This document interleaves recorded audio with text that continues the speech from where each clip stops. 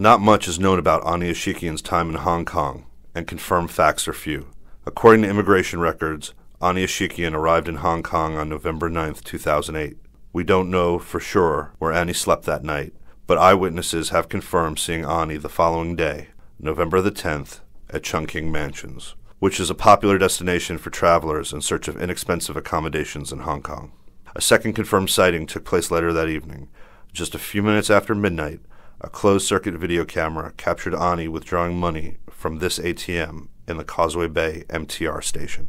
She withdrew 2,800 Hong Kong dollars in 2 transactions.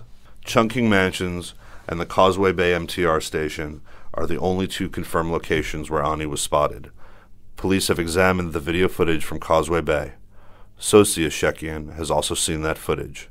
Ani didn't appear to be with anyone at the time of the transactions, nor did she appear anxious or bothered.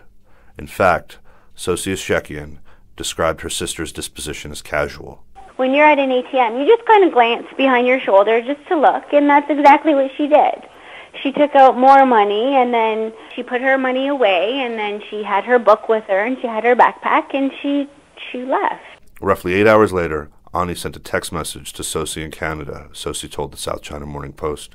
In that message, Ani wished her niece a happy birthday. It would be the last time Ani would communicate with any of her family or friends.